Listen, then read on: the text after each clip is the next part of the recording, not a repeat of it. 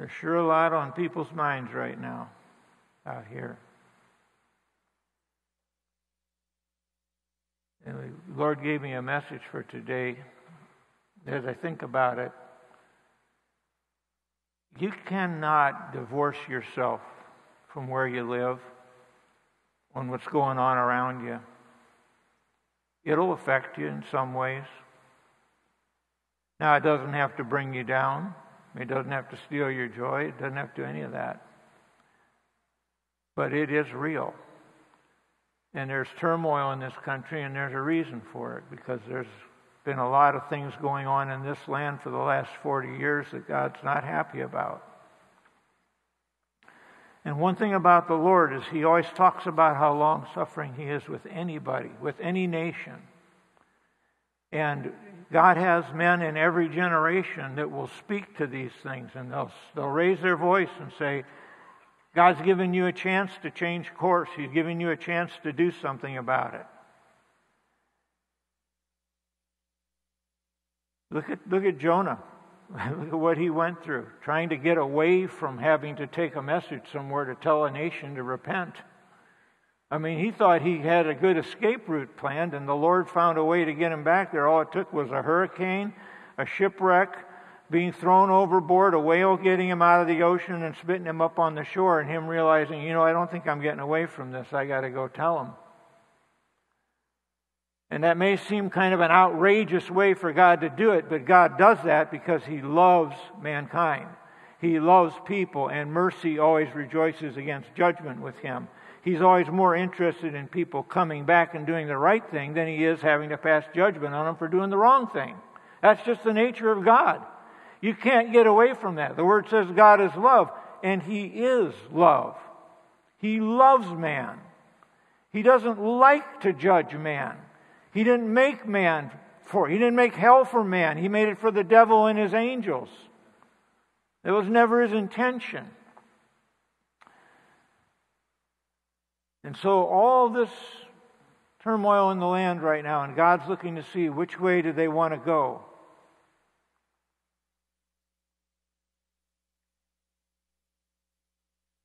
And it's sometimes you raise your voice, men raise their voices, a decision is placed before them, and they don't always do the right thing.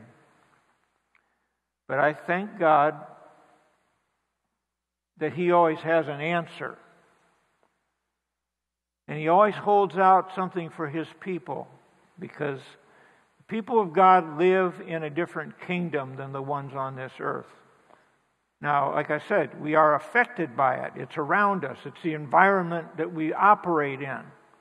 But it cannot take away from us what God has given us.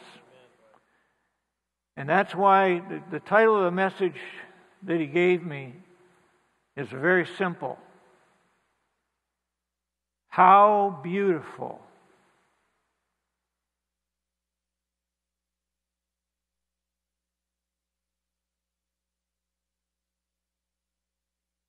Satan's trying to trouble the waters here in this land. That's what he's trying to do. He likes turmoil. He also likes it when people continue in things that God is warning them against. And he likes to rear his head at times like this and trouble people. And it can lead to some real turmoil. We've seen all this year long, we've seen the turmoil in this land.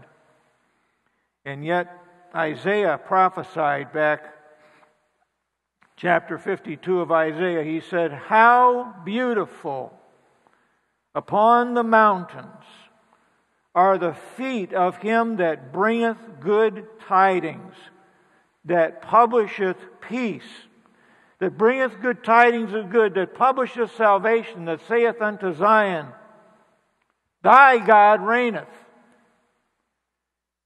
The watchman will lift up the voice. With the voice together shall they sing. You realize when God begins to speak in this earth and His watchmen begin to speak, it says they'll lift up the voice together.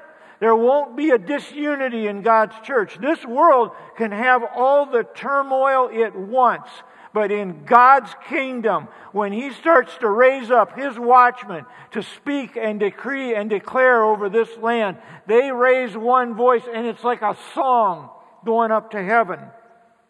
And God hears it as a song. It says, they'll sing, for they shall see eye to eye when the Lord shall bring again Zion. This is one of the greatest signs you'll ever see in this earth, is God speaking prophetically to men in this earth, all over this earth, with one voice. That can't happen any other way but God.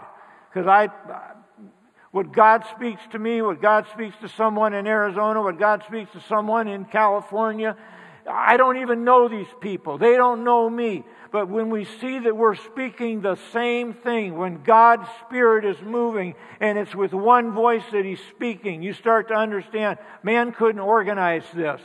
Man couldn't orchestrate it. Men couldn't come up with it. They're not that smart. But God is almighty. He's omniscient and He's omnipotent. That means He can do anything He wants to do, and He is moving in this earth right now. And so, when God speaks, you remember that pool of Bethesda. They would gather, people would hang out there. And it said once a year, an angel would come and trouble the water in that pool. And whenever that would happen, whoever jumped in first got a healing, got a miracle. Because the water was troubled, they jumped into it, and boom, something happened. Now, every one of you is carrying a pool of Bethesda within you. Every one of you in your life. There are some still waters there in your life. And you like it. The fact that they're still, that they're calm. And yet when God begins to speak in your life, and He begins to speak into your life, and He begins to raise His voice to you, and that can come just like it said there in Isaiah. How beautiful on the mountains are the feet of Him that starts to bring good news, that publishes peace, that's bringing good tidings, that's saying things to Zion. Thy God reigns. Well, and people are troubled by what the turmoil is in the earth, and yet God is raising His voice because He is trying to trouble the waters in your spirit because there's deliverance coming. And He wants you to be ready for that. He wants you to be ready to jump in when He troubles that water. And it's the water of your spirit. And it's not like jumping into a lake. It's jumping deeper into God. It's an agreement. It's a one accord in your life with God. You're starting to hear Him and feel His Spirit and His presence.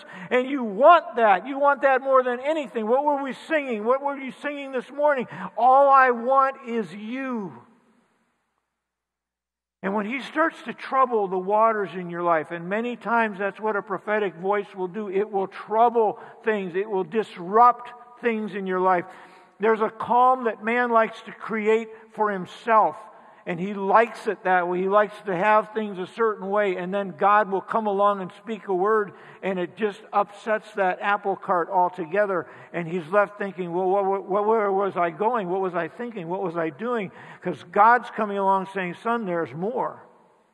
My daughter, there's a life in God.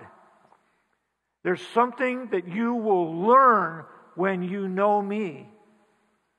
You see, there's a lot of wisdom out here in this earth. There's a lot of teaching out here in this earth. There's a lot of teachers out here in this earth. And every one of them's got a message. Every one of them's got something to say. There's hundreds of videos out there you can watch. There's hundreds of websites you can visit.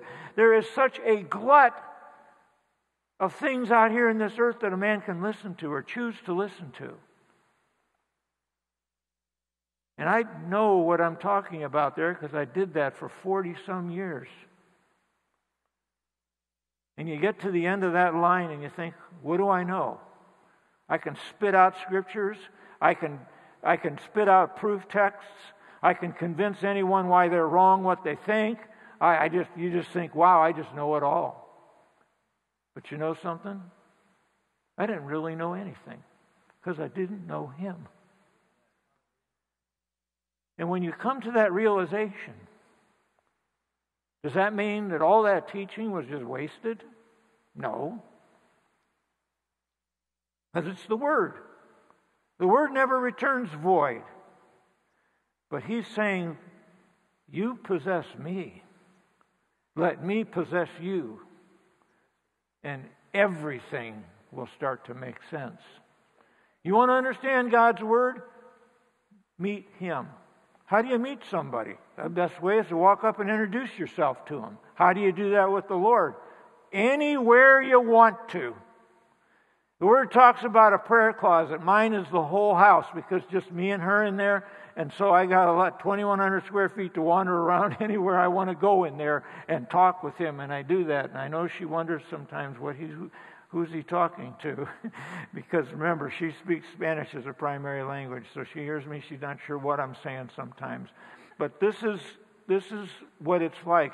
I consider Him a friend. I have emptied myself in His presence more times than I can think of every burden that's on my heart.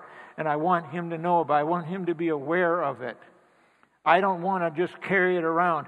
You realize some people are like, I've seen pictures of people in the olden days when they'd carry stuff from one village to another. They'd have a yoke on their back and they'd be carrying it and it'd just weight them down. The older they got, the harder that got to do. And Jesus said, take my yoke upon you and learn of me, because my yoke is easy, my burden is light. And when you come into His presence, I mean intent on knowing Him. You know, some people are harder to get to know than others. This is something you learn in life. There's some people that are what you call inscrutable. You just about take a pickaxe to get anything out of them. They don't want to answer. You ask them a question or you talk to them and everything's a one-word answer. They're just sitting there daring you to try and get to know them. And I'm glad that Jesus Christ wasn't that way. And I'm glad that when we go to Him, He says, he that cometh to me, I will in no wise cast out.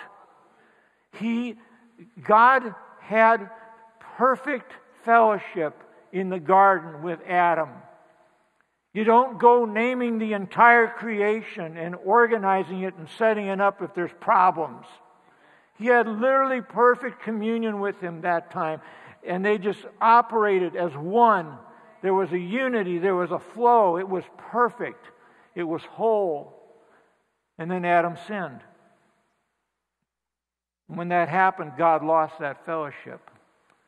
He feels that. He has felt that ever since.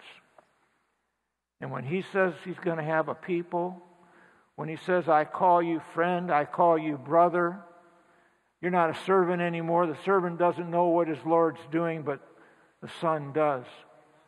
When He speaks to you that way, He's saying, look, I want what I had. God put man over this whole creation. Everything in it was subject unto man. And when Adam broke covenant with the Lord, when he slipped up, immediately, God is calling and saying, Adam, where are you? What was He saying? He said, buddy, what happened? We had a good thing going there. You and I, we were talking, we were working together, we were creating the whole earth. All this was going on. What happened? And Adam knew something had happened. Him and Eve went and they got some fig leaves and tried to cover themselves. And they never thought that way before. But that fellowship was lost there. So you want to put up that picture on the screen? Okay.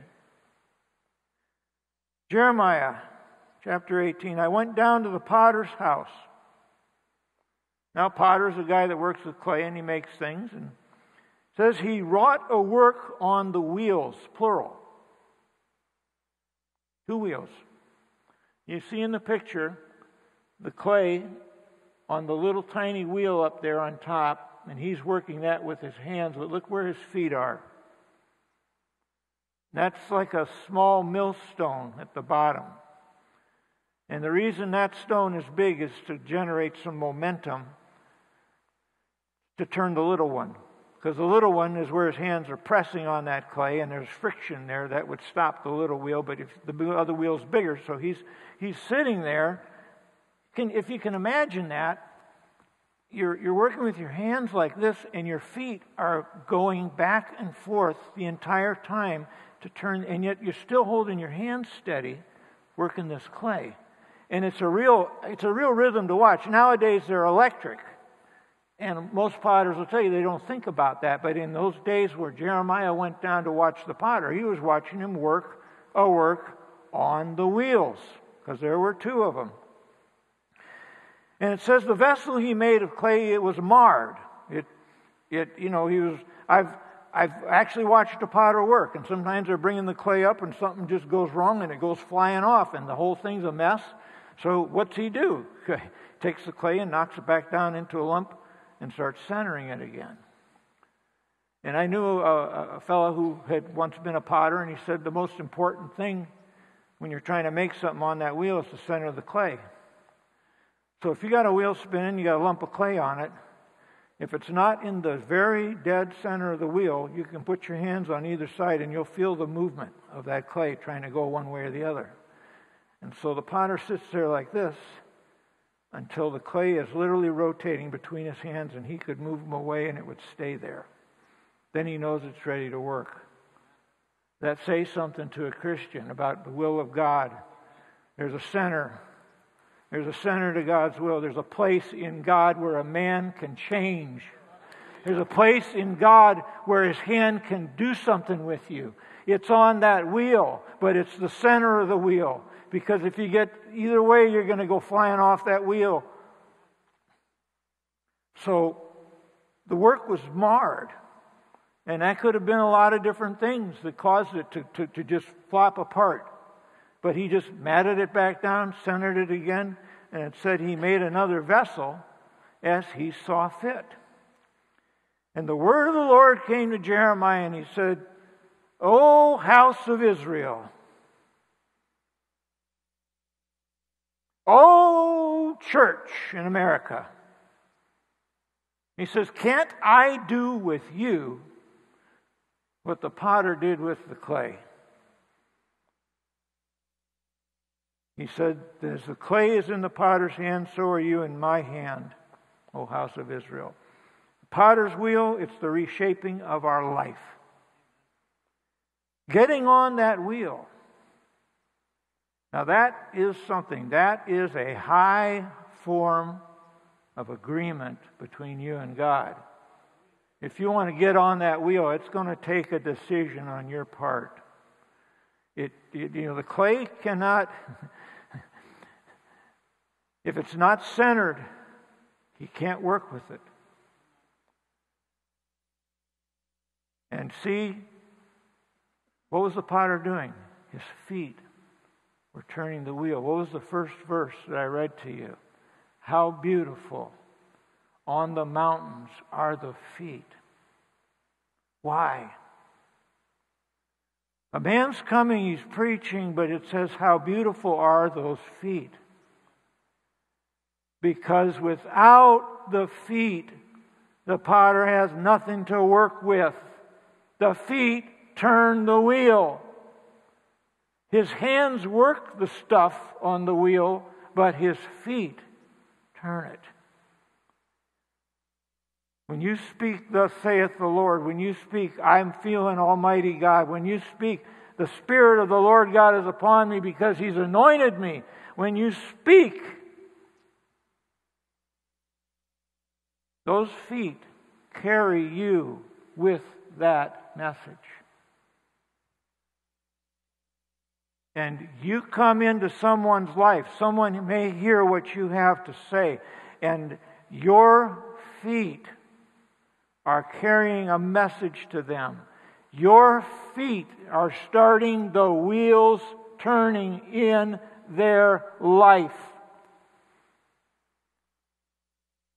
When God talks about His watchmen raising a voice and making a song, That's the song that they're raising. That's the song that's being sung, is that there's a place for you in God where His hand is upon you. If you humble yourself under that mighty hand, your life will never, ever be the same again because you have chosen to get on that wheel. Why? Because a sound came your way. Feet came marching. Feet came into your town. Feet came to where you were.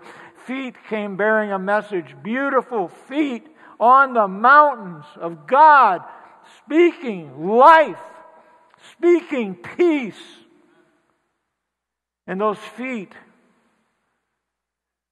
you know, there's a woman, Mary Magdalene, in the New Testament. She's a mysterious woman to a lot of people.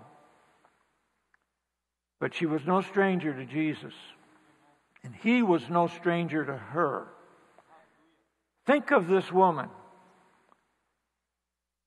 She had left her home where she was born.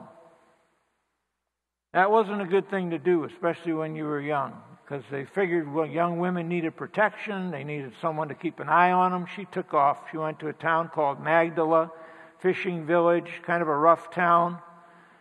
And it had an effect on her, a pretty bad effect. She descended into a pretty degenerate life. She was one of the lowlifes in the town she ended up in when she came back. Her life was pretty much a ruin. Her mental state was very unstable. People wanted nothing to do with her, and no one could control her. Here comes Jesus. Now I'm thinking there's a story in the Word that talks about them bringing a woman. They said, this woman was caught in adultery. And they throw her on the ground in front of the Lord.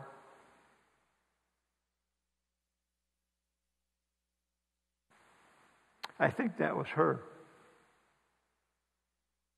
I was reading that one day, and I just felt that so strong in the Spirit. He said, I want to show you something here. Just picture this woman as Mary Magdalene. This woman that they brought in. So she's laying on the ground. There's a mob surrounding her, and of course they all got rocks in their hands because they know what they want to do. They see something there that needs to be gotten rid of, and they just want to find the quickest way to do it. And so they come. Think of this. Think of a Black Lives Matter or Antifa or something like. Think of a mob like that coming to Jesus, saying, "Hey, what do you think we ought to do?" That's how weird that scene must have looked in that day. To think of something like that, an angry mob wanting to just wreak vengeance on this sinful woman. This woman who dared to be in town and dared to be like she was. And what was Jesus doing? He came there and He stooped down and began to write in the ground. Now, why did He do that? Because she was laying there. She was laying in the ground. All she could see of Him was His feet. She didn't even know Him. She probably never seen Him before. And there she lay. And these guys are all standing around her saying, the Word says such should be stoned. What do you say? And finally He looked up at him and said, whoever is without sin among you, cast the first stone. And He went back to writing on the ground. One by one they all left. You know the story if you've ever read it. And finally they were all gone, and He looked at her and said, no one's condemned you, huh? And she said, no, man. He said, me neither. He said, go and sin no more.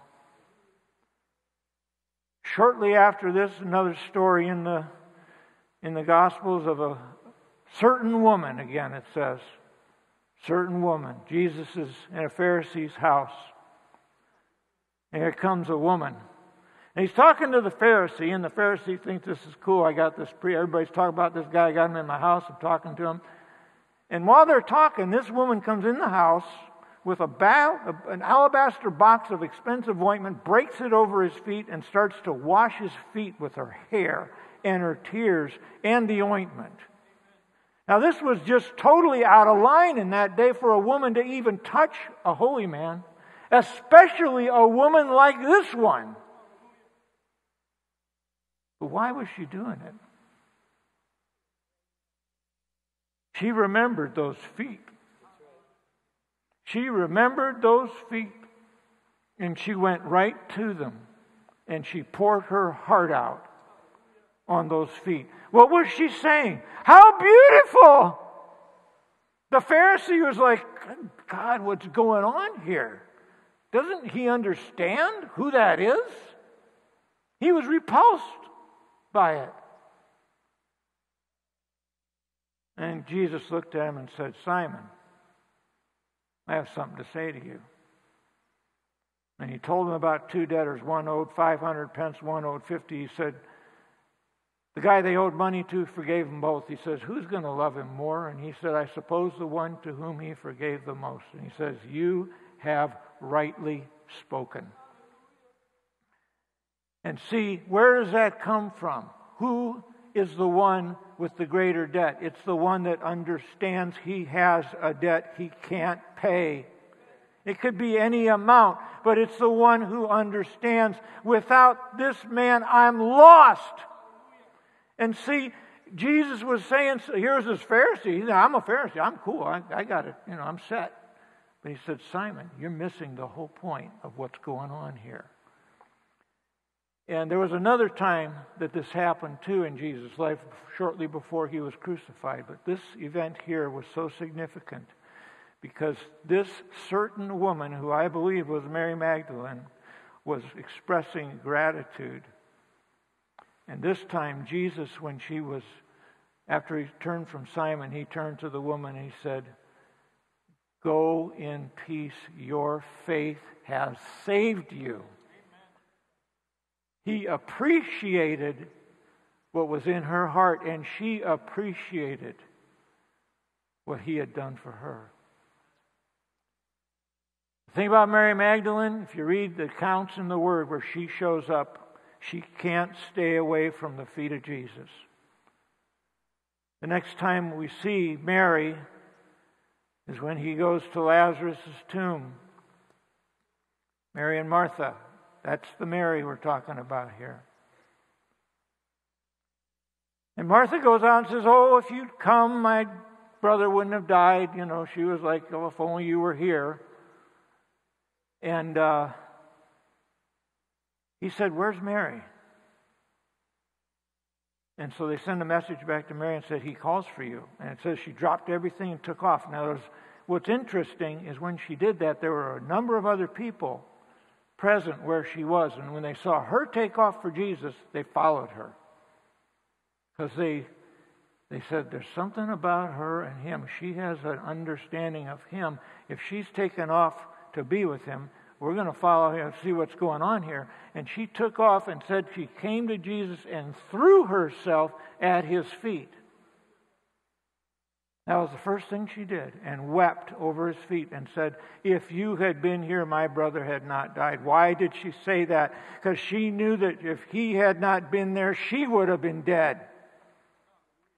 When you've been redeemed, it says, let the redeemed of the Lord say so. Well, she said so, and she knew it. No one could have talked her out of that. She knew what had happened to her. And it was real, and it was visceral. It was something that was very, very strong to her. And so she came and threw herself at his feet. You know the rest of the story. It says Jesus was troubled when he saw her again at his feet. It stirred something in her. It says he groaned in the spirit, and he said, where's Lazarus? And then the miracle happened. You say, well, did that make any difference that she went and did that? Yes, it did. When we let go of who we are and we throw ourselves at his feet and say, Master, how beautiful on the mountains are these feet. It draws something out of our God. You want to draw heaven? People talk about let's bring down heaven. Why not stir it up in you? Why not open a door in your own heart and make a connection with God? Stir something in Him. Do you realize you can do that? We have the ability. God made us in His image. He made us for fellowship. And when we understand how we can connect with Him, we can provoke the Almighty in a good way. And this is powerful. And this is something that is in our nature. We were made for fellowship with Him. We were made for connection with Him. We were made to draw Him out. That's why when you go into your prayer closet to pray, you're not just sitting in there muttering empty words. You are pulling on the heartstrings of heaven as you pray. That's what it's like, is a giant harp in that room. And you're playing that thing. You're pulling those strings and they're making a sound. It's music. God's hearing the song. He's hearing the sound. He's hearing the voice of agreement, reaching to Him, reaching to heaven, calling to Him, plucking at the heart, the very heart of God. Do you not think something's going to happen? You talk about power. You talk about getting distracted from what you thought you were going to preach today. But David talks about this in Psalm 51. He said, I was shapen. We would say today, I was shaped in iniquity. Notice the word he used, shaped. Potter, the wheel, the clay. He said, in sin did my mother conceive me. He said, behold, thou desires truth in the inward parts, and in the hidden part thou shalt make me to know wisdom. So he says, I was shaped wrongly when I came into this world. But what did the potter do when it was marred in his hand? He made another vessel as it seemed fit. And this is what God did with David. Look at how God used David. But he says, I was shaped. See, that's the thing about man. Man doesn't realize, yes, we were made in the image of God, but being born into this earth, you're shaped a certain way. You're fashioned a certain way until you come to Him. When you come to Him, you can be on that wheel and be reshaped just like the potter did. And it's a wonderful thing when God begins to put His hands upon you and shape and mold, and an image starts to take form on that wheel, and something begins to appear that wasn't there before, and your whole nature begins to change because He's shaping you on the wheel. And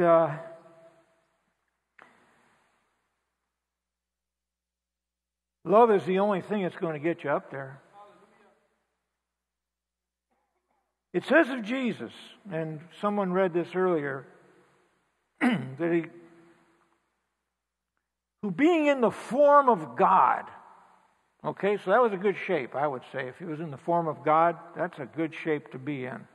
And that's the shape, that is the form, that is the image that He was.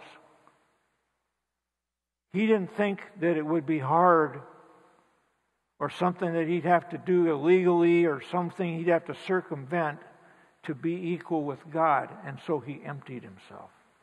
He left glory, gave it up, and came to earth. And it says, He took upon Him the form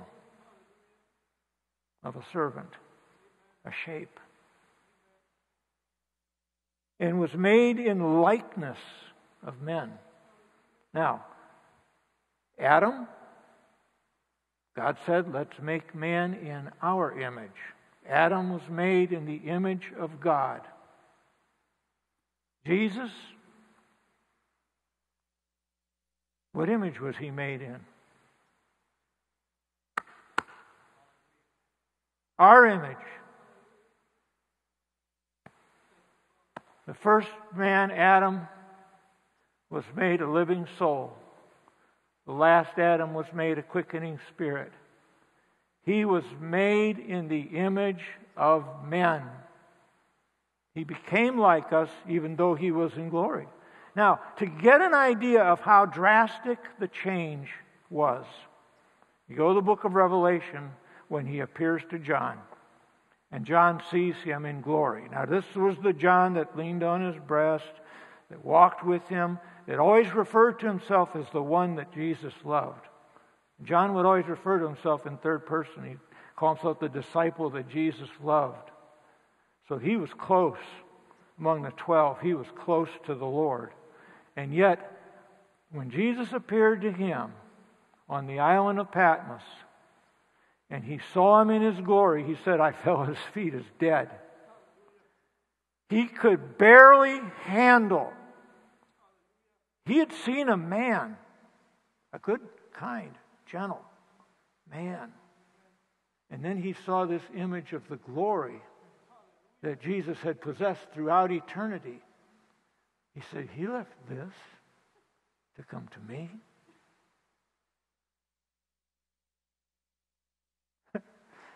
Just the thought of it. What it did to John. I mean, John was a wreck. That was the first time he'd ever even thought about that. And here he's looking right at the glory. He said, my goodness, I walked streets with this guy. I got my feet dusty walking alongside of him. I broke bread with him. We ate together. I stood at the foot of the cross while he was bleeding to death. He remembered all that. And the enormity of the sacrifice that Jesus made hit him square in the face when he saw that glory. He won't ask you to do anything he hasn't done. He gave me a word about the narrow way. He said it's only as wide as your vision. But he says, I've made room for you to move. Even though it seems like a narrow way at times, he said, I will enlarge your vision. And I will open up to accommodate the desires of your heart. He said, I open the way for others to follow. Someone has to blaze a trail. Are you willing to go somewhere in God that you've never seen anyone else go before? Are you willing to do something that doesn't have a precedent to it? Something that doesn't have a template? There is no fear in love.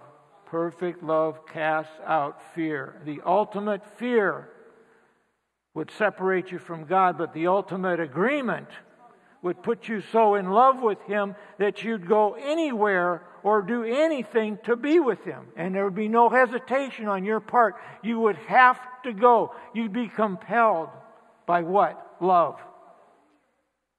We have seen in 2020 what hate can do to people.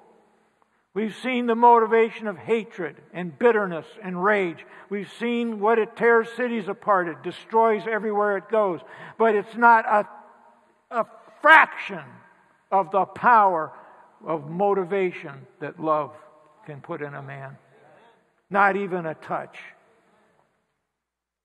And so when he says someone has to blaze a trail, that's what it means to go into God's Spirit. Go into His realm. Go into your closet. Go in and start praying. Talk to Him.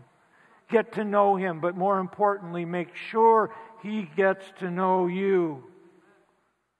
Because He says, my sheep hear my voice, and I know them, and they follow me, and I am known of them. It's two ways. There is no such thing as a one-way relationship. They usually don't go very far.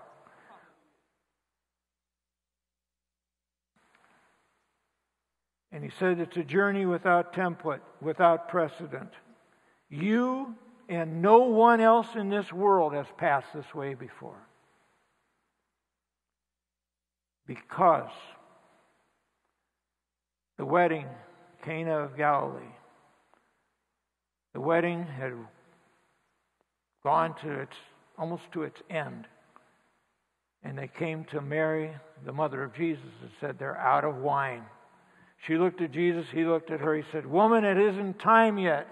She ignored him. She said to the servants, whatever he tells you to do, you do it. Because he hadn't manifested himself in public at that time. He hadn't done anything in the open. And so the water was made wine. He brought it out to the governor of the feast, and he tasted it and said, "Where did this come from?" He says, "Everybody's drunk. They don't save wine for that. The good wine, this is the good stuff. Where was this earlier?" He knew something unusual had just happened because the best had been saved for the end of the ceremony. And he says that that's what he's getting ready to do in our day. Because this is a day that's not like any other day. And God says, "I'm turning the water in you to new wine for my people." Expect hope. Expect heaven to open on your desire. The power that I've reserved for this time will be invested in those who have learned to love well. Love will set the world on fire. They haven't seen anything yet. Seek me, find me, search for me with your whole heart. He said, when I possess your heart, and you possess all of me. Everything. The whole package. He's not part and parcel. And the reason he can do that in this day and time is because God has a desire in this time like never before to be represented well in this earth. And he is trying the hearts of men to see who he can trust. Who can he count on? Who will carry this message? Who loves him with everything they've got? And I think about when Jesus said in Matthew 6:33, he said, "Why are you worried about clothing, raiment, what to put on, what to eat, how are we going to house ourselves?" He says, "You're worrying about these things." He says, the Gentiles, and by that he meant the nations of this world. They're outside of the kingdom of God. That's their obsession. That's all they think about. He says, but you seek first the kingdom of God and his righteousness, and all of this, it'll be added unto you. It'll follow you. It'll overtake you. We're not out here on a get-rich-quick scheme. We're seeking something much higher than that. And he says, when you set your souls and your heart and your desire on the kingdom of God, all of this gets added to you. Notice he didn't say, secondly, seek this. There's nothing listed as the second thing. That's something to think about. He just said, seek first the kingdom. He says, and if your focus is right, he says, you'll never have to take thought for any of this. He says, why are you taking thought? You're taking thought because your focus is out of whack. You're not thinking about what's important. He says, learn what my burdens are. You know, in the days of old, the prophets would come, or the religious leaders, they'd come to Jeremiah and say, Jeremiah, what's the burden of the Lord today? What's God thinking about today? He said, what do you care? He says, you haven't cared about the burden of the Lord forever. Don't come to me and say the burden of the Lord. You don't even care about what he thinks about. Well, God's going to have a people in this day, that's going to be their passion. What's on his mind? I want it on mine. Whatever he's thinking about, whatever he's doing, I want to know why he's doing it. I want to know why he wants me to do what he wants me to do. That's the kind of people he's fashioning on his wheel. In the Song of Psalms,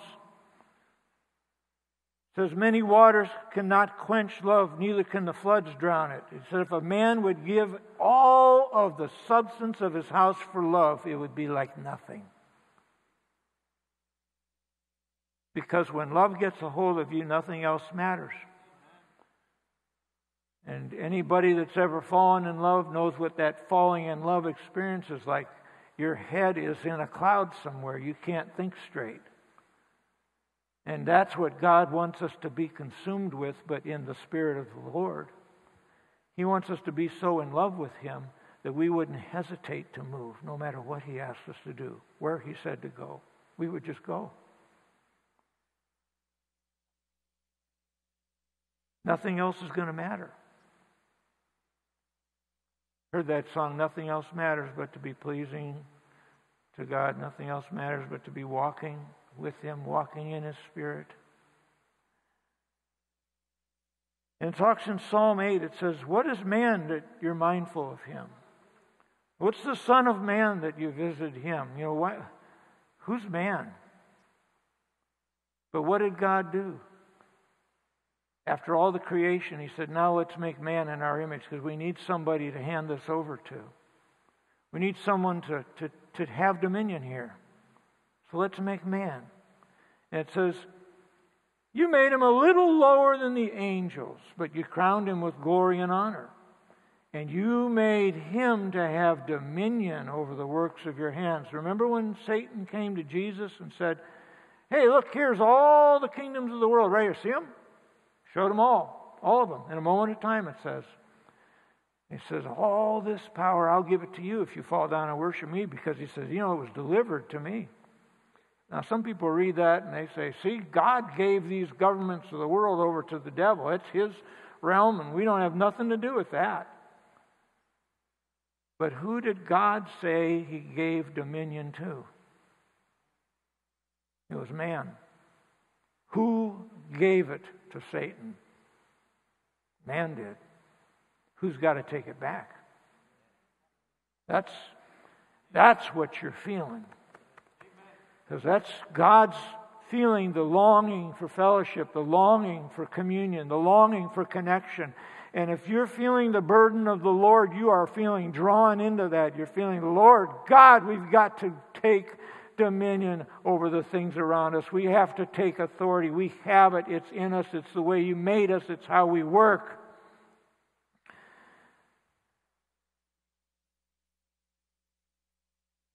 Now, what is love? What's faith? What's hope? What do they have in common? All three of them are a form of agreement, either between men and other men or men and God. If you have faith in God, then you say, yes, I believe what he said here in his word.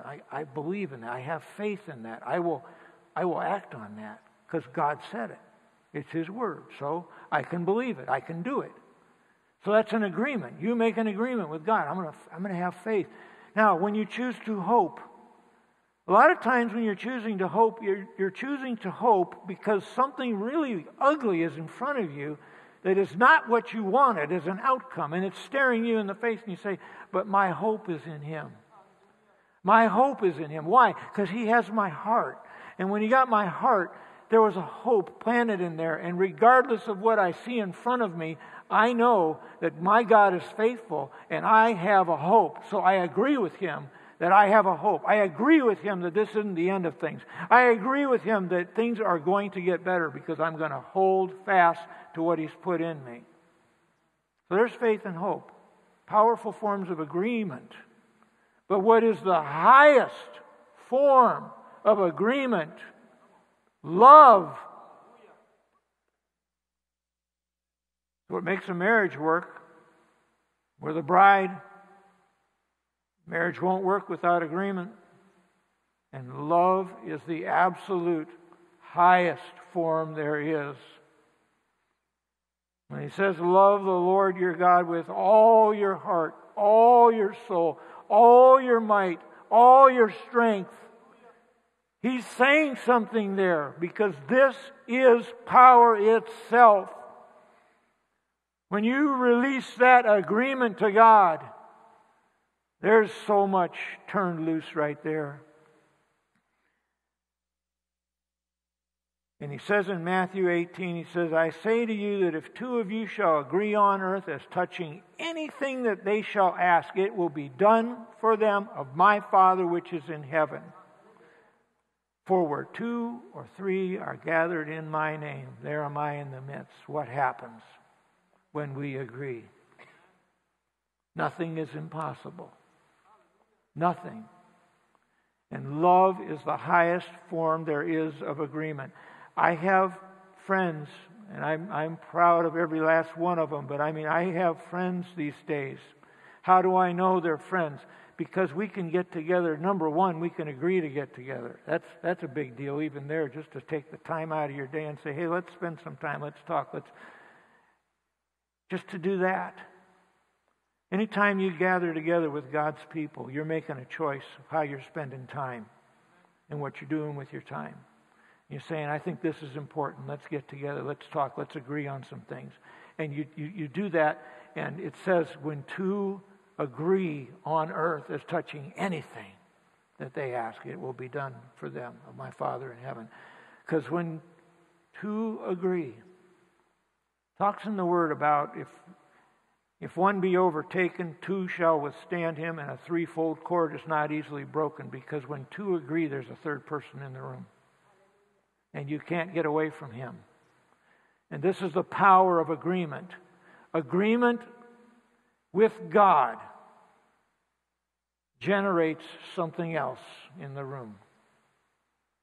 Shadrach, Meshach, and Abednego did not agree with the king. They would not agree to bow before the thing that he wanted them to bow before. They were agreeing with, they said, we're going to agree with Almighty God, and we're not afraid of you or your furnace or any of your stuff. So he threw them in it. And what happened? It generated another guy in the room. I'm telling you. And that's just a parable there of the power of agreement. And love is the highest form there is. You say, I want to have faith in God. I want to be a powerhouse in God. If you want to be a powerhouse in God, learn to love God. Learn to love well. Learn to love mankind. Learn what it means when Jesus said, I'll have mercy and not sacrifice. Learn what he means by these things, because this is where the key to unlocking what he's trying to unloose in man right now, this is where it resides. It's not in some great long-winded doctrine. It's in that when Jesus said, on these two commandments hang all the law and the prophets. Thou shalt love the Lord thy God with all thy heart, soul, and mind. And what will the consequence of that be? You love your neighbor as yourself. And you learn how to do that because you're willing to love God with everything you've got. It's natural. It's natural. You become a living vessel out of which love flows. Water flows out of you. The Spirit of God flows through you. It's rippling through you. It's like a tide, like a rip tide going through you. And it will draw anyone into Him that gets close to it. That's what a rip tide does. You get caught in one, it just pulls you under and drags you along. But when you're talking about the Spirit of God and you're talking about the love of God, it is powerful. There's a lot of things men can resist. One thing they can easily resist is an argument. They can always argue back. You got a doctrine, they got a doctrine. You got an opinion, they got an opinion. You got love, they have no answer. There is no answer for love. It's the most powerful thing in the world, and God says, I am love. God is love, and he that dwelleth in him dwelleth in love. Why did John talk so much about this? Because he knew that he had been loved. You read the letters of John, you read the Gospel of John, you read Revelation, you get a picture of a guy that was so in love with Jesus that it had consumed his life. He had nothing else that was worth anything to him, but he had the one thing that was everything to him.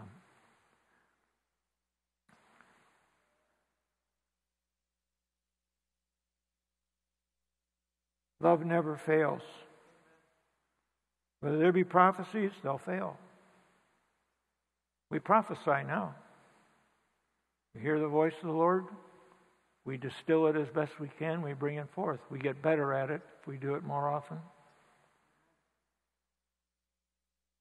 Tongues will cease. We won't need tongues at some point. Closer you draw to Him,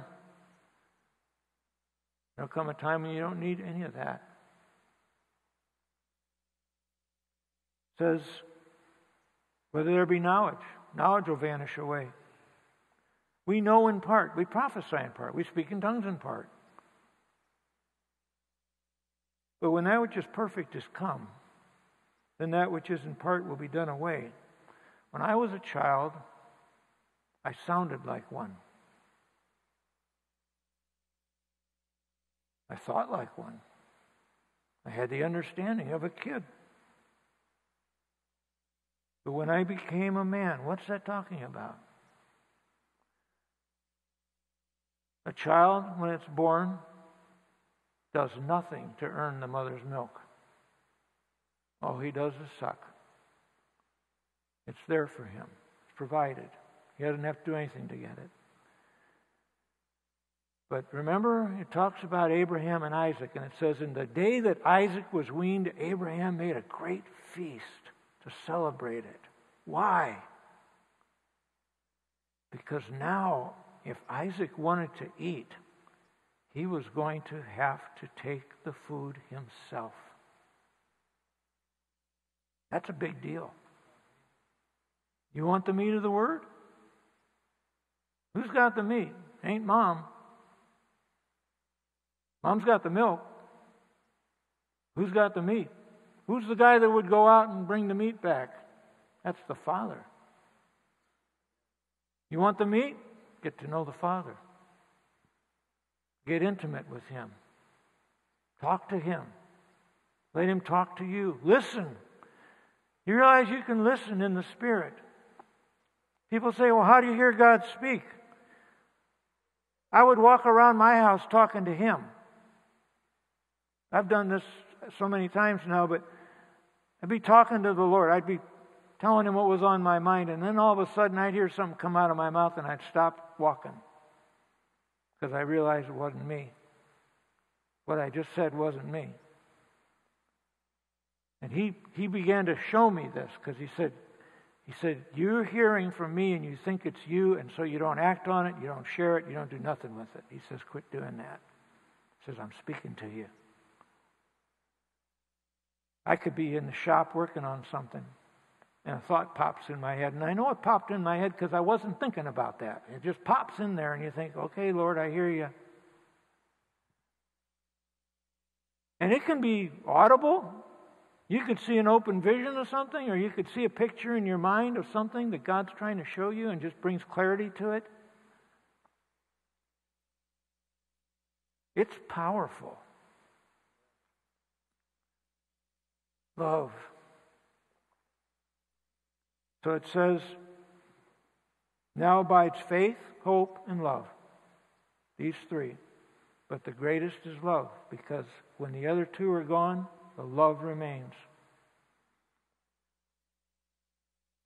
All of them are forms of agreement. Love's the highest. Just remember that. It's the highest form of agreement between man and God. When you're on the wheel with the potter, the clay really has nothing to do with it. You're willing to let the hand of the potter. What is the hand of the potter really in your life today? It's the Word. How the Word comes to you. The feet bring the Word to you. The beautiful feet, they bring the sound, the song of God's Word into your life. And that Word is there. That hand of the Lord is there in your life, looking to shape you, looking to conform you to a much better image than the one you were born with.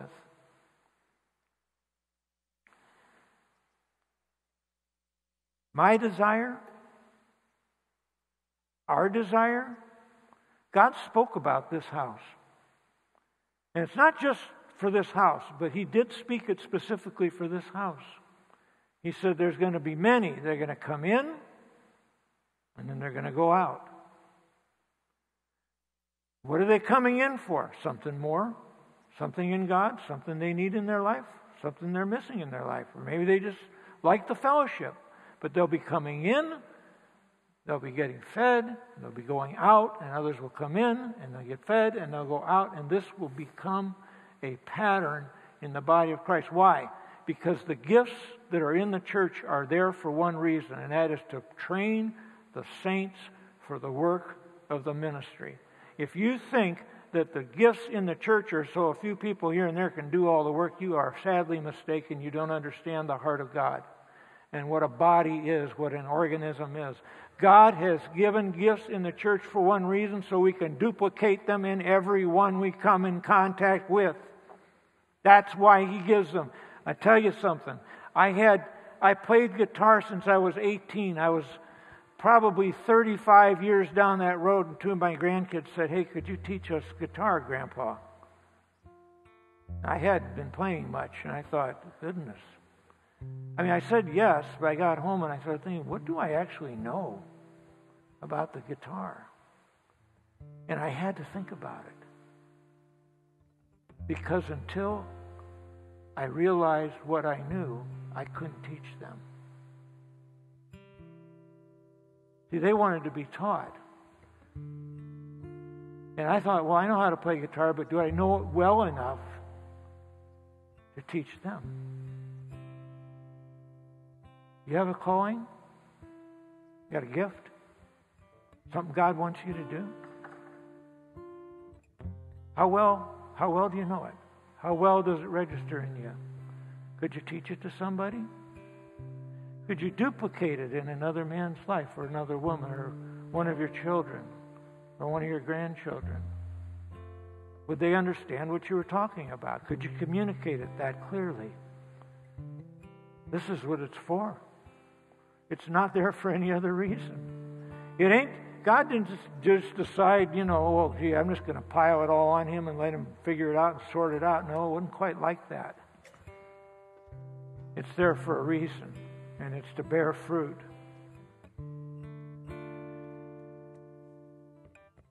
Isaiah says, remember not the former things. Don't consider the things of old, because I'm doing a new thing. Now it's going to spring forth. And he says to the church, shall you not know it? Are you going to recognize it? When I begin to move, when I begin to work, when I begin to do the thing that I want to do, he says, shall you not know it? It's going to be new. You won't be able to go back in your mind and think, where did I see this before? He says, no, I'm doing a new thing. But shall you not know it? Are you keen? Are you listening? Do you have faith in God? Do you love him? Will you know it? We need to know it. He says, I'll make a way in the wilderness. I'll bring waters and rivers in the desert to make a way for my people. Think about that. He says, I'm going to make ways for my people that are not apparent right now. They're not visible. They're not the ways they have known. I'm going to create new way. Why? Because there's an overflow. Right now in the Church of God, there are many, and I know I'm speaking for my generation when I say this. I'm 67. There is an overflow in many of us. We are literally so full of scriptures and teachings and doctrines and things we've heard and experiences we've had. We are literally busting at the seams, and yet we don't know what to do with it. And God says, I am going to make a way in the desert. That means the desert or the wilderness. That's where God's people are in a wilderness experience, trying to sort out their own lives, trying to make sense of things, trying to find a direction. He says, I'm going to send you. You're going to be a way. You want to be a way? You want to be a way maker? We can be a way maker. We can actually be a pathway. We can be a conduit for the Spirit of God to move through us. But more than that, it can provide a way for someone that wants something from God, someone that has lived their whole life wondering, what's it all about? What's it mean to me? What's it going to do in me? And he says, I'm going to make ways in the wilderness, rivers in the desert. Jesus said, out of your belly is going to flow rivers of living water. You're going to be a river in the desert. You're going to be the feet turning the wheel. God wants to use his people to do things they've never thought or seen themselves doing. But he's laying it out in his word right now. He's laying it out to people who are willing to hear it.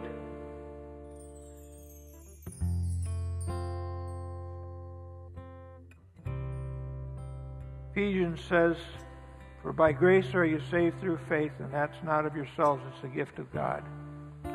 It's not of works, lest any man should boast. For we are his workmanship,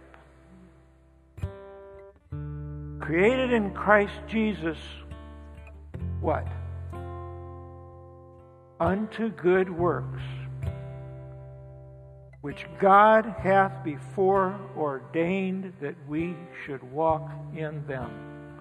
I will make a way in the wilderness.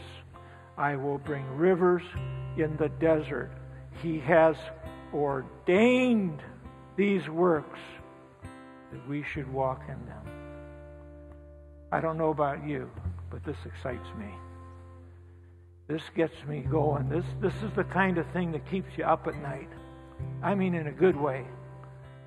Where you just can't roll over and go to bed because there's something else on His mind and it's on your mind, and so you're thinking about it. What's He want from me right now? What's He calling me to do? What's He calling you to do? What are you feeling? Think about these things. These are the times we live in. This is a different time in the earth right now that we are living in. God is provoking us to something. He is reaching out His hand. He is pouring out His Spirit. He is saying, can you hear the call? Can you feel the pull?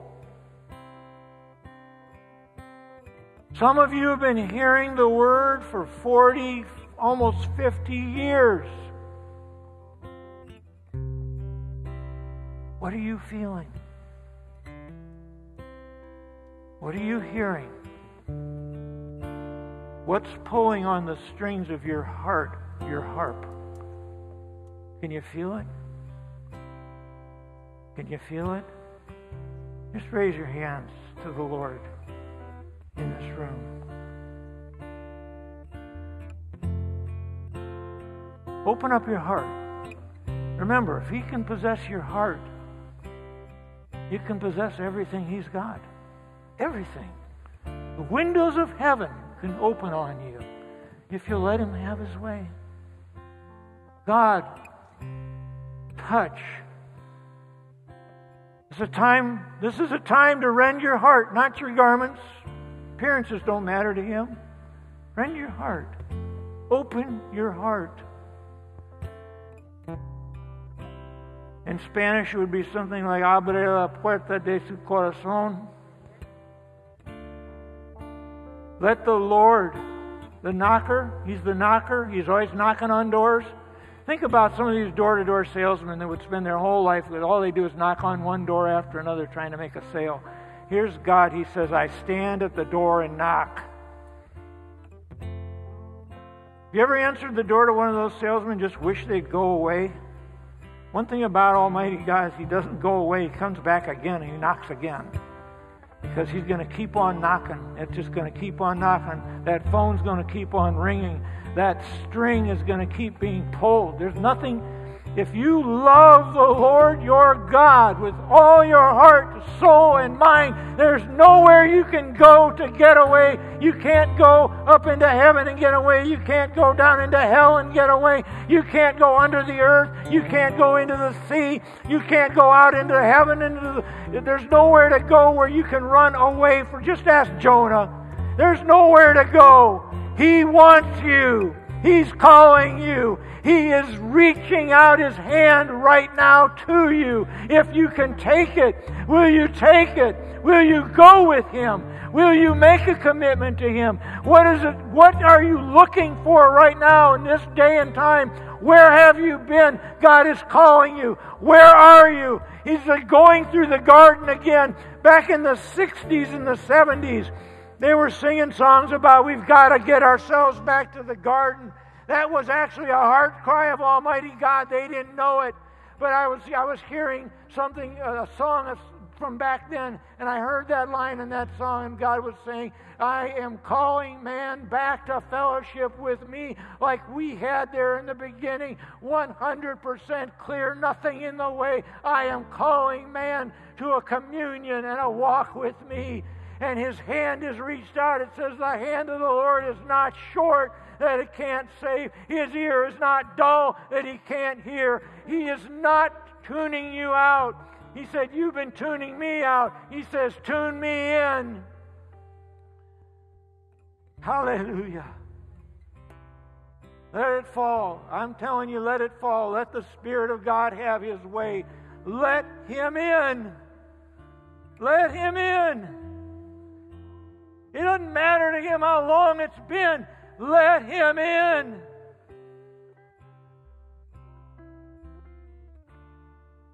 Let Him in. Let Him touch you. It's all He's ever wanted. It should be all you've ever wanted. I think there's an awakening happening in the church in this day and time we're living in. And God is not going to rest. He said, give Him no rest till He establish and make Jerusalem a praise in the earth. Are we to be quiet? Are we to be passive about this? Or are we to be driven like no man has ever been driven to accomplish any goal in history, no matter what the obstacles were? Are we on the course here of something greater than has ever been done in this earth? I think we are. I think we are. And I don't think He'd be calling us to this if we couldn't do it, saints. I don't see God that way.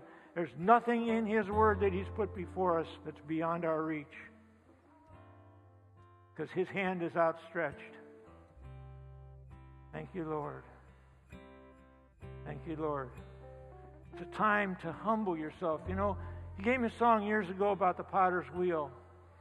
And one line of that song was, if a man, therefore, will humble himself under the mighty hand of God, his life will never be the same again. Thank you, Lord. Thank you, Jesus. Thank you, Father. Thank you, Lord. Just let Him minister to you. Thank you, Lord. Thank you, Lord. Just love the feeling of His presence. I love the way His Word and His presence work together. When His presence comes, it enlightens the Word. It opens up the Word. The Word that you'd read 100 times suddenly just jumps off the page and right into your heart. And you say, well, where's that been all this time? You feel it. You know it's real. Some of you are like wells. Deep, deep wells. There's so much water in there. And God is wanting to draw it out. Jesus met that woman at the well, that Samaritan woman, and she was lowering a bucket down, one bucket at a time, drawing water up. And she was at the well by herself, by the way, because other people didn't want to be there when she was there. She found that out when she tried to go in the morning when all the other women were there, and they said, they just left. They didn't want to be with her. And she knew, okay, I can't go when they're there. I'll have to go by myself. Well, you know the Son of God saw her there. And He left His disciples and said, I got to talk to this woman. Or He didn't tell them what He was going to do. He went to the well. And He said, hey, could I have a drink? Think of that. Does Jesus come to you and ask for a drink? Did you know you can refresh the heart of God? It's true. And Jesus was there at the well, and she looked at Him and said, you're asking me for a drink? She said, like, hey, reality check here. You, Jew, Jerusalem, me, Samaritan, ugly, hated. She said, what's wrong here? What's going on? He said, woman, if you knew who I was, you'd ask me for a drink. He said, and I'd give you a kind of water, living water. He said, it would start springing out of you and you'd never be able to stop it. All of those stories in the Word, I mean, they seem so simple. But the depth of what Jesus was trying to communicate to that woman is right here in this room right now. He's trying to communicate it to you. He's saying, give me a drink. How do we give Him a drink? We open up our hearts to Him. We say, Lord, we're full. Make a way, Lord. Make a way. I want to let it out. You let it out. He pours it in. You let it out. He pours it in.